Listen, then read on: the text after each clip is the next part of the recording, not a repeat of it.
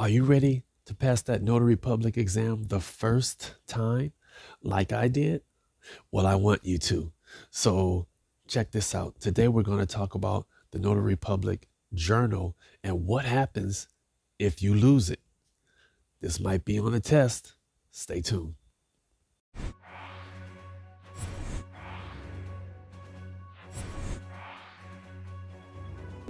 Do you see it over there? I see it. It's your future. You have 5 appointments today. You're notarizing for 5 different clients today. You're doing loan docs for 5 different clients today. You're notarizing 5 different weddings today. You're going to a prison and doing notarization for somebody at the prison and getting paid for that. That's your future. But first, you have to pass the notary exam. So let's talk about this real quick. As I mentioned, your Notary Public Journal, extremely important, extremely important. And there are rules to how it should be stored. And they might question you about that on the notary exam. But you'll recognize it because we're going to talk about it today. And boom, those are going to be extra points so that you get that 70% or over that you need to pass the test, right? One of my biggest sources is the Notary Public Handbook. Remember, I tell you that. So if you want to study that, go ahead and study. But if you want me to say it verbally to you, you got me here too doing it. Now, let's hit it. The Notary Public Journal, I know you need it in California. I know you need it in New York, and you need it in a list of other places. One of these videos I'm going to make next is telling you what states actually need it. But let's talk about if it's lost. Okay, let's get to that. And let me read it to you because this is the kind of verbiage they're going to use most likely on the test.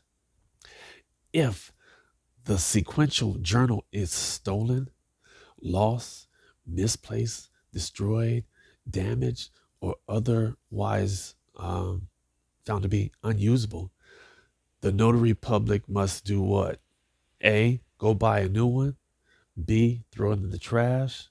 C, lock it in his desk. Or D, immediately notify the Secretary of State by certified registered mail or any other means of physical delivery that provides a receipt. Of course, it's D, and I'm going to read it to you. All right. It says here, if it's lost or stolen or damaged or found unusable, the notary public must immediately notify the Secretary of State by certified mail or registered mail or any other means of physical delivery that provides a receipt. And what's going to go in that package, okay? The notification must include the periods of the journal entries, the Notary Public Commission number, that's your commission number, the commission expiration date, and when applicable, a photocopy of the police report that lists the journal. The police report. Ooh, you guys better be taking notes or play this 5, 10, 15 times, because if you play it 5, 10, 15 times, it's going to sink in, and this is going to be free points for you. The bottom line is you can't stick your head under a rock if you lose that journal. And there are clear, detailed, and specific actions that must be taken if the journal is lost, stolen, damaged, or unusable. And there's clear and specific things that you must include in this package that you send to who? The Secretary of State by certified or registered mail, making sure you have a receipt. Definitely with those guys, you got to do that. And again, this is what you need to include in that package.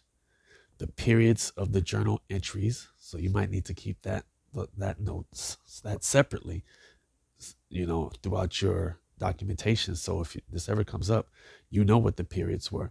The period that this is covering, a photocopy of a police report. So it sounds like you have to get a police report.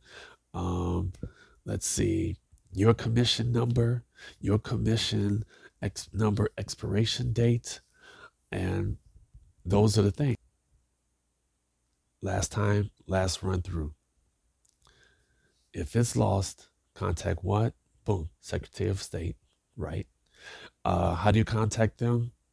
Boom, registered mail or any other means of mail that gives you a physical receipt in case they say, hey, we never received it, you didn't send it, you got a receipt, proof of receipt that yes, you did.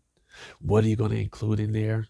You're going to make sure it includes the period of your journal entry, and it has your commission number, and it has the expiration date of your commission number.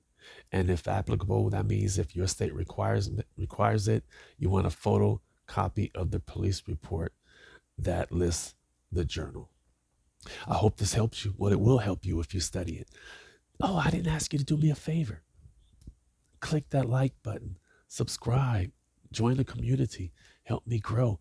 I'm almost at 1,000 subscribers. I need you, baby.